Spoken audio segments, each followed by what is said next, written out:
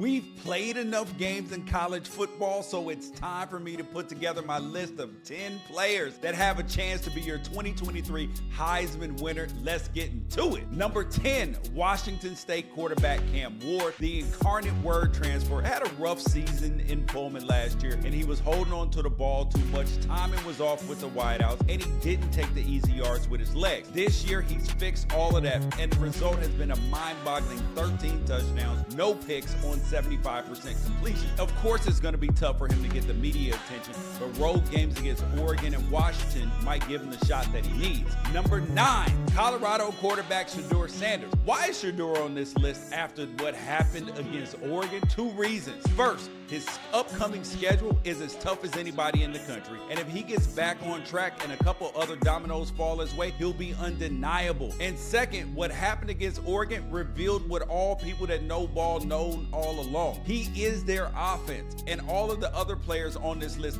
have a great supporting cast and offensive line, and he's basically Tom Hanks and Castaway. Number 8, LSU wide receiver Malik Neighbors. One of my biggest complaints about Jayden Daniels in his 5-year college career is that he doesn't give his future NFL wide receivers the opportunity to win one-on-one matchups. That's changed this year because he's letting Neighbors make plays. If LSU can get 14 games this year, dude is on pace for 1,800 yards and 18 touchdowns. Number 7, Texas quarterback Quinn Ewers. He beat Alabama on the road, a thing that has not happened for any out-of-conference quarterback since Nick Saban's first year on the job. He's not having the best statistical season of the quarterback candidate, but the Big 12 is bad enough this year that he'll be able to catch up for the rest of the season. Number 6, Florida State quarterback Jordan Travis. The advantage that Travis has is that Florida State's most difficult games are behind them, so he'll be able to run up numbers and could be the front runner at this point. And he'll need support from the Seminoles defense, because as long as they're able to hold up their end, he'll have a good chance to put his stamp on this season in the 10th game against Miami and the finale against Florida. Number 5, Notre Dame running back Audric Estime. The Golden Domers are going to have to win out, and that's the only way that people will forget that Estime had an average game against Ohio State. But he has a real shot to average over 7 yards a carry through the course of the full season, and if he does that on 200+ carries, he's going to be on that Heisman stage.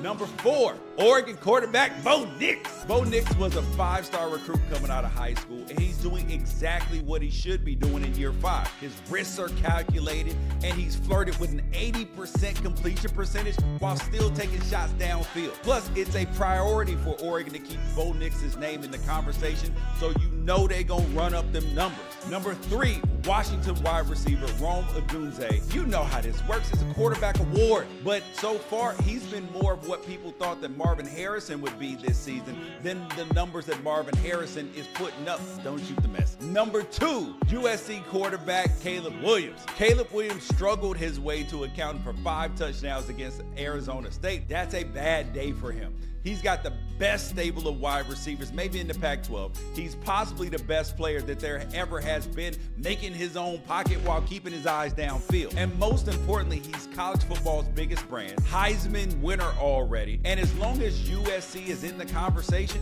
he's gonna have a shot. And number 1, Washington quarterback Michael Penix Jr. This dude is chasing 5,000 yards and 50 touchdowns, and he's not forcing anything. He's playing in rhythm, and then Washington's defense, they're getting him the ball back, and then he just goes to work. This quarterback-coach combination with him and Kevin DeBoer is amazing, but anything worse than 11-1, and you know the voters are going to discount him because he's out here on the West Coast. Let that sink in.